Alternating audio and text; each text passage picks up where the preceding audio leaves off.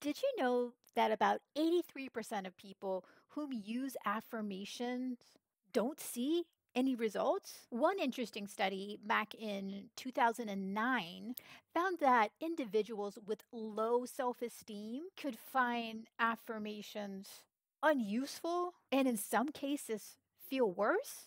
I wonder what affirmations they were having them do. If it happened to fall in line with these five things, I'm going to share with you that can boost your success with affirmation. And I'm going to share a couple of hacks that will help increase the receptivity, the being more open to taking in the affirmations. And if you stick to the end of this, I'm going to share with you the 11-11 hour live affirmation challenge.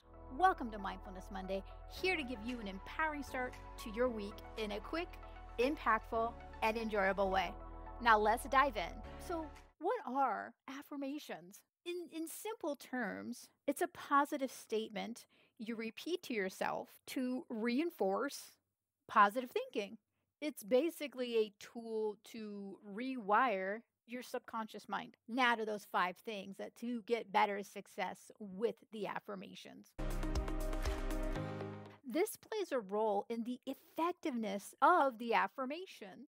When choosing an affirmation or writing an affirmation out, you want to use those that resonate with you, that feel right.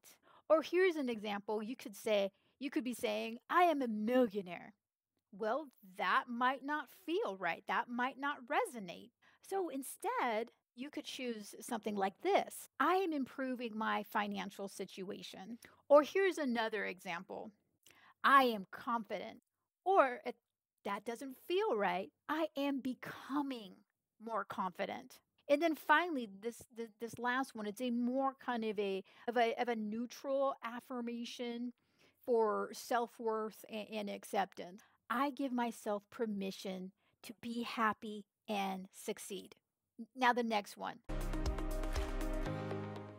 You might have noticed this with the other examples that I had shared earlier. They were all stated in the present and positive. Also, know in the present positive gives immediate empowerment. So, remember when you're stating them, you want to make sure it's I am versus I will be.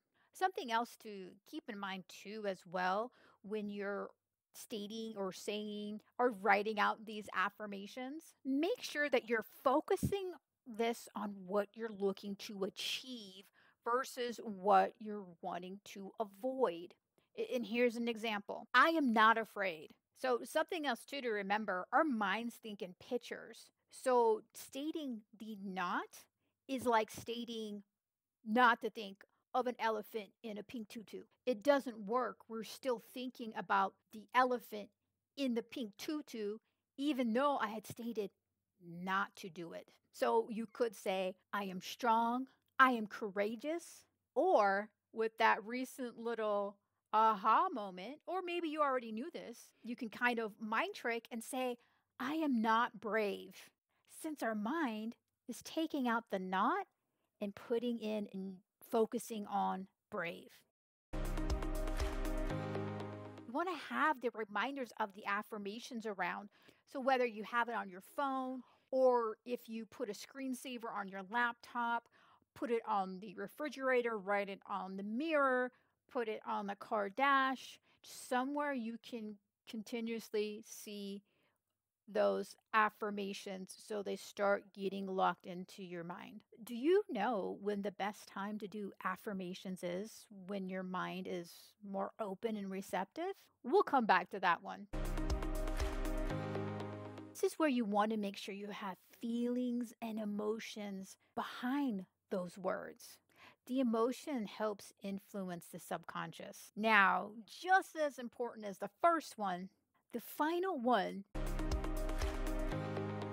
helps with rewiring your mind for the positive thoughts and beliefs. It reinforces it and helps to start creating a new habit. Remember, we learn by repetition. So this is not going to be just a one and done thing. It's like taking a shower once and being good for the rest of the year. And the best time to do the affirmations when your mind is more open and receptive is right when you wake up and before you go to sleep. You tend to be in an alpha state, and that is when your mind is more open and receptive.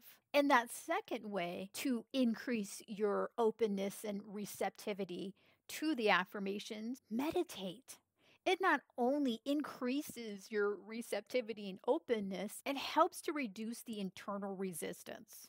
Then, as far as consistency goes, you can do it for 21 days and see how you feel after. Or you could attempt a full immersion approach for hours at a time. Something like doing an 11-hour period of time can significantly influence your neuroplasticity, basically, the mind's way of making new connections.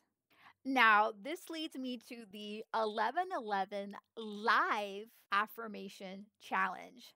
I happen to be planning on doing next Saturday, going full immersion. I will be saying them out loud.